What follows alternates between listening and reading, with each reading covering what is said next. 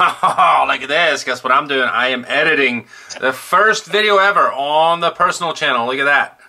But what I noticed though was that when I started this video, it was early in the morning and I had hardly woken up myself. So maybe I didn't seem very, energetic and happy as I should be for the first upload on the personal channel. So I figured I'd just throw in a quick little intro here as I'm finishing up editing the video and getting it up to you guys today on the same day that you're watching this. It's actually the same day that I'm filming and editing.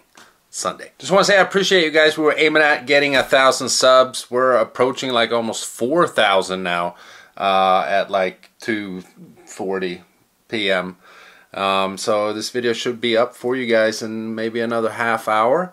And I really appreciate it. Remember to follow me on Instagram as well, my personal Instagram, that is. Not the Autoblog one, but the personal one. I'll link it in the description. It's just Mike Vaim. I only have like, I think 300 followers there or something. I haven't used that account in forever. I made a post in like maybe 2022. Before that, the pictures you're going to see, they're like from 2014. I haven't even used that account. So when I start my personal YouTube channel, I'm going to use my personal Instagram as well. Don't go on following Autovlog here now or anything like that. This is just extra. Alright? Well, let's jump into the first video on the personal channel. It's just like a daily vlog. Enjoy. Yeah, buddy.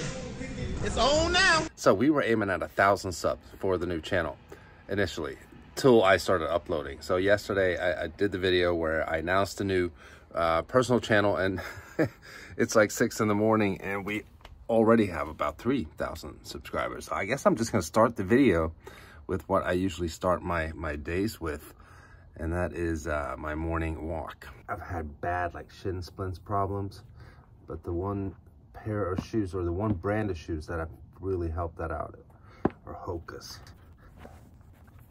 It goes without saying with this puny little channel that is not a sponsored post. No, but they're really good. I guess they're just soft enough for whatever for my feet. And I mean, like, I couldn't even take walks without my shin splints just burning, let alone going for runs and stuff. So I'm trying to level up slowly where I can eventually start jogging again like I did back in the day. So let's go. Yeah, so these walks are a great way to start your morning. I do, like I said, about 4 miles, get your metabolism going, and you just start the day in a good way. I burn about 500 some calories, as you guys are about to see. I love doing it in the morning. I mean, it's getting light out now, but like there's not a soul out here. Try to do it at least 5 times a week, depending on what time frame I'm working with. When I'm at home a lot, then I do have time to do it 7 days a week. It burns some of that fat off my fat ass that's been storing for years. I used to always be good with, working out and stuff like that, but my older years, I got a little lazy. That's changing now though. This hill gets me every time. You keep the same pace. Granted, it's raining, but I'm sweating my ass off. All right, so we're pretty much done. 4.09 miles says my iWatch. Don't worry, these videos are not going to be about me taking walks all the time, but that is basically how I start my day every day. And it's interesting how my iWatch shows a different distance than the Run Keeper, as you guys can see as well. I figure they go off of the same GPS, but I guess not. But yeah, that's the start of my morning. Usually I'm just drenched in sweat. Now I'm drenched in sweat and rain because it's been sprinkling the whole time I've been walking. And then after I've had my walk, it's time for the doggy's walk. Look at Lambo, how big he is. For those of you guys who have been following their little Instagram page, he's still a pup, but he's taller than Gucci now. Hi, buddy. Hi. Hi, pretty girl. So this is Gucci. That's Lambo. My first Lamborghini is a dog. Oh, buddy. Oh. And it's a hassle taking these for a walk at the same time, so it's always one at a time. What are you doing? What are you doing? Hey, Gucci. You want to go for a walk? You want to go for a walk? Hey, you got to wait, bud. Oh, you want to go for a walk? Go for a walk. Let's go. Oh, you're taking a dump? Oh. All right, so 1 lap done with her. Look at Lambo. You can hardly see him through the door. He's so dark. It's so funny being on a walk with him because he looks, oh, buddy. He looks like a bear cub. All right, back home.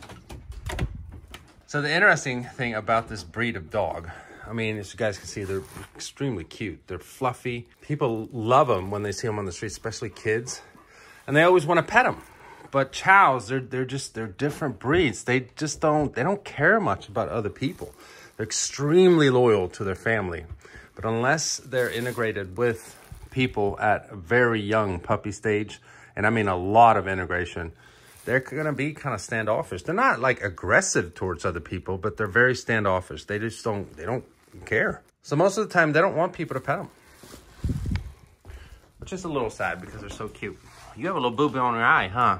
Do you? You've been fighting? Oh, look at that pretty girl. Oh, he's such a pretty girl. Oh. Okay, so switch to my actual vlog camera. At the beginning of the video, I was filming with my iPhone. I actually really like filming with the iPhone because their lens is amazing. From just like a video aspect, the iPhone is great. It's just the audio isn't always as good on the iPhone. But anyhow, I brought out my vlog camera here now because being a YouTuber, you know, whether it's on this channel or the Autovlog channel, you get kind of like obsessed with analytics because that's how you track how your channel's doing, how it's performing, you know, your ad revenue and so on. Now that I'm kind of on like this little fitness journey here, I want to get back in shape. I'm going to be 45 years old in just a few days. My goal is to be in the best shape of my life when I'm 45 years old. So last Christmas, I got this iWatch from my wife, and it's one of the best gifts ever because it tracks a lot of stuff. It tracks my sleep. So my sleep goal is at least 7 hours a night. Doesn't always happen, but that's my goal. I beat it by 3 minutes last night. I've already done 10,000 steps today. So my walk that I do myself, which is 4 miles, and then I take them for a walk around the neighborhood, and then, you know, walking around the house and doing whatever. I've gone 5.7 miles so far, and it's only 9 o'clock in the morning. Active energy, like the calories that I've burned from actually moving around, is almost 1,000 already. I'm like obsessed with tracking all this stuff now. Because when I moved to this country back in 2012, I was like, what was I, 33? I was 185, that's what I weighed. And that was kind of like my normal weight for, I don't know, about 10 years. I would, you know, work out somewhat regularly. I wasn't like some fitness buff or, you know, anything crazy like that, but I was always like staying in shape and keeping around that weight. And then being in this country for a few years, I gained a lot of weight, especially, a lot of that was COVID though. Because, you know, during the lockdowns and stuff, we would sit here and like 3 o'clock came around and we were like, oh, I guess it's drink time.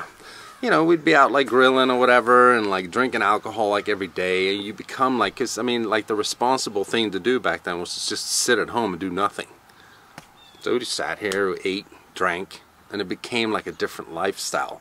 And I put on a lot of weight. So at the height of that, I was like 230 pounds, which is awful. So now I started this 12-week workout program. I was 219.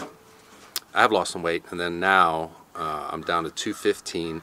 And at the end of this, my goal is to have put on muscle and lost more weight, obviously. I want to be around 200-ish. So you guys will be able to follow along in that and, you know, in a way, keep me accountable, which is good because when I'm documenting it on video, you know, now I've said that I want to go down to 200. You know, I put that necessary pressure on myself to actually follow through and do it. So by December, what is it, like 16th or something like that, is when I'm done with the 12-week workout program thing, and I should be down to 200, hopefully. As long as like I feel like I feel good and my body looks good, it doesn't really matter if I'm down at 200 or not. But if I've packed on enough muscle and just gotten strong and feeling good, that's what really matters. But if I can be at 200, I'd be happy. So all around the house we have to have these gates because we have cats down here, or a cat, I should say, that is afraid of the dogs. And she's older. All she pretty much does is just lay down here. And, you know, the dogs want to play with her, so they kind of like terrorize her, and yeah. So we have to keep a gate here so they don't get downstairs. Got a hot tub right here, massaging chair, got infrared sauna. And then down here, I actually have a little gym area and stuff. Funny thing is, like treadmill and stuff, I'm too tall, so I have my head in the drop-down ceiling here. I can't really use these things. But I do, however, do some push-ups and stuff down here. Got a TV and My wife's got a piano and stuff here. Now, I go to the gym 6 days a week now. And today's actually my day off. But on my day off, I still like to get, you know, my walk in and then maybe just do like a set of push-ups. So I stay active. So that's what we're going to do right now.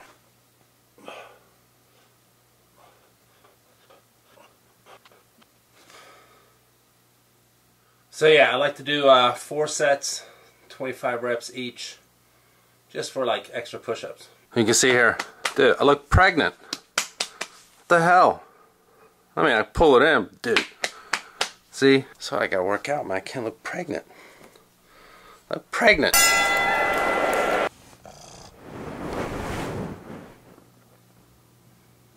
You wanna do push-ups? Huh? You wanna do push-ups?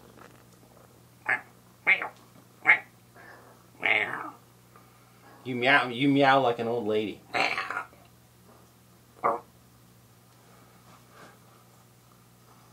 gotta do push-ups.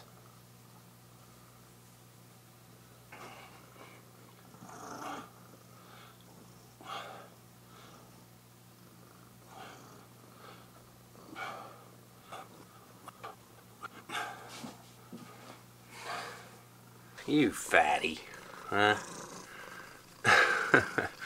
You living the good life down here, just eating and sleeping. You should be doing push-ups.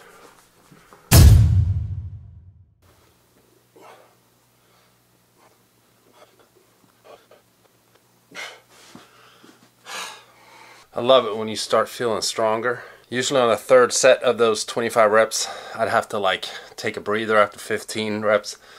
Now I don't really have to do that anymore, so I guess I should start upping the reps. Actually, what I should be doing is using these every time, because this makes it so much harder. So the last set, we're gonna do with these little push-up handles. All right, here we go. I don't know if I'll make 25, but we're gonna try.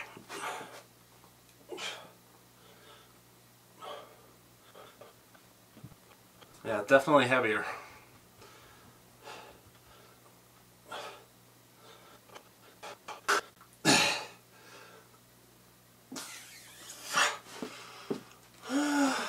Alright, well there it is. Today's workout is in the books. And this is my day off. Alright, so it's time for some breakfast.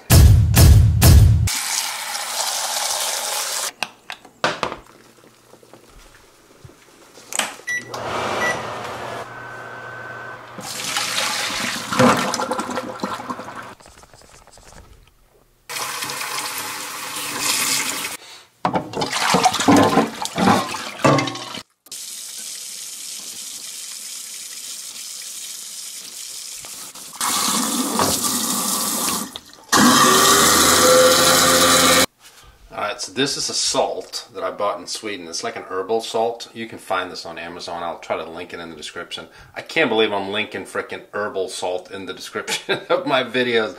But this isn't a car video, so yeah, I mean, this is what I put on my eggs. We got some oatmeal up in here.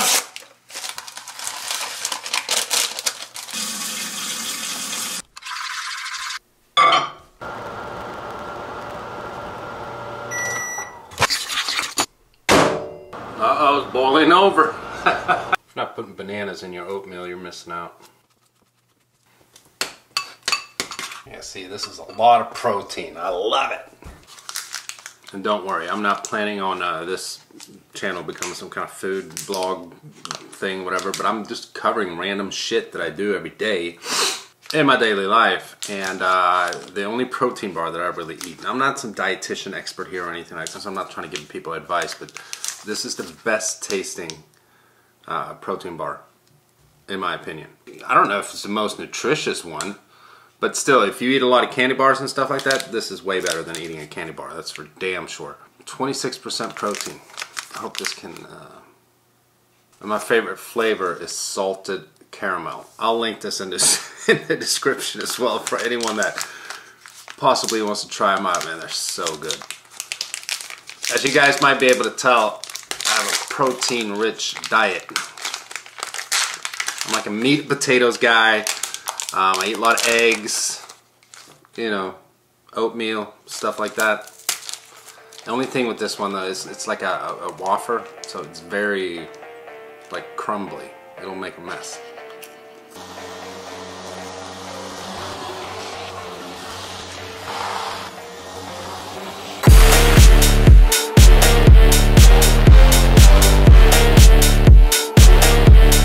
You know what I just remember? That background music you guys heard while I was mowing the lawn. It's actually an account that I have for the Autovlog channel. It's with a company called Epidemic Sound. That's what a lot of YouTubers use. It's a subscription fee. So I'm gonna probably have to get another account for this channel. But anyhow, it's 2 o'clock. We've gotten a lot done today. I actually want to get this video edited and up today, Sunday, same date that you guys are watching it, so we have a video up on the new channel. And not every video is going to be obviously like this, where I'm mowing the lawn and, you know, working on we're gonna do whatever, and we're kind of like free on this channel. We can do more stuff. So if you have any content ideas, leave them in the comment section. I'm gonna read like all the comments, because they're probably not going to be that many because it's a smaller channel. So leave your comment and your suggestion of what type of videos you guys want to see. Now I will be doing like everyday stuff, as you guys have seen in today's upload, like, you know, working out the dogs, maybe like when I go play some golf, stuff like that. But anything else that you guys want to see, go ahead and leave suggestions, man. I'm open to it. I'm actually pretty excited to have a second channel. It's kind of fun. What do you think, Lambo? Huh? What do you think, buddy? Oh. Oh, little bud. How do you think it's oh, such a sweet, cute little girl. Oh.